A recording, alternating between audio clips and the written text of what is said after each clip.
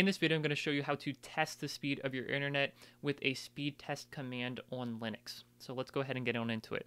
We're all familiar with something like speedtest.net, where you can come here and do a speed test on a web browser.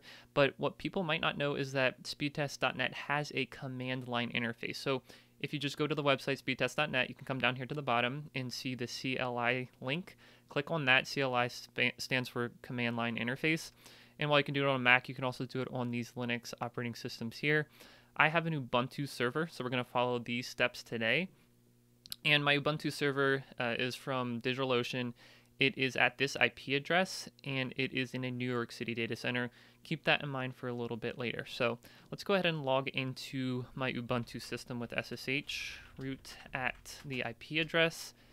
And like I said, we're going to follow these instructions down here. So you probably already have apt or curl installed, so let's just go ahead and do that. Apt install curl, and then the important one is this one right here. So this is going to add the, what should I say? This is going to add the speedtest.net, the speed test program repository to your system, and now you can run apt-get install speedtest to install the actual command onto your system.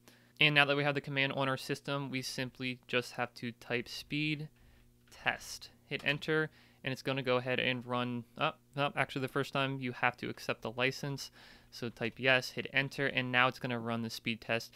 And because we are on a server in a data center in New York, it finds the closest server to it for the speed testing purposes. We'll go into that in a little bit. Our internet service provider is DigitalOcean, and the latency is very low. Latency is just another name for ping, the round trip time to go from this server to the test server and back. And the jitter is just a measure of the variance of the latency. Our download speed was an impressive 7,300 megabits per second, and our upload speed is 2,000 megabits per second. We had 0% packet loss. What's really cool is you can copy this URL and go to a web browser and see those results in a GUI like this. So what I really like about this, if you type in speedtest-h,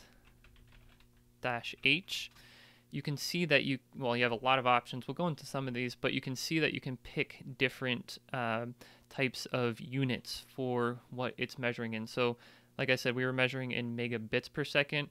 Because we have so much bandwidth here in the server, megabits per second might not be the best way to measure it. So let's change that. Let's try megabytes per second next. So let's do speed test -u. See, this is for the U flag, -u for units, and then we'll do MB, capital M, capital B, /s.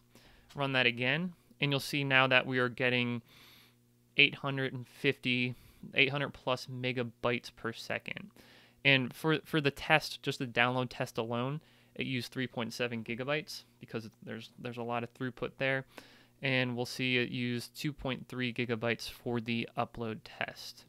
One more test, we'll do it with gigabytes per second just to give you some more perspective about how fast it is. This is almost just shy of 1 gigabyte per second. So this is a server with very fast bandwidth.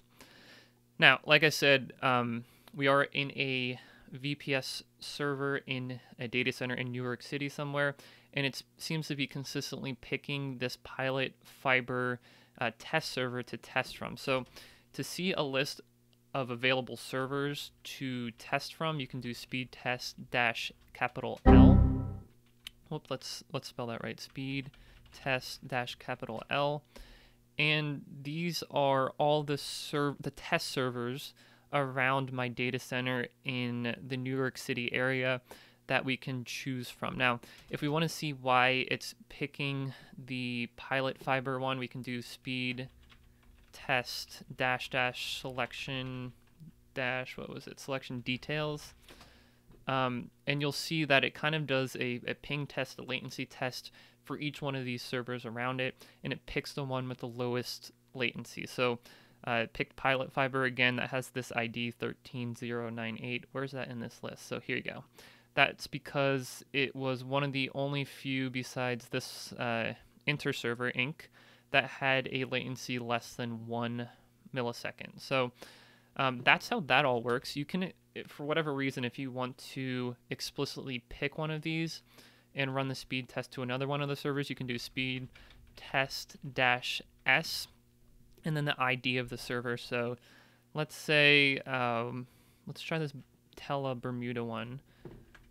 And instead of going through that selection criteria, it'll just explicitly pick that test server for testing purposes. This is about it, guys. I want to thank you for watching this video. Subscribe for more videos like this from me in the future, and if you do, I'll see you in the next one.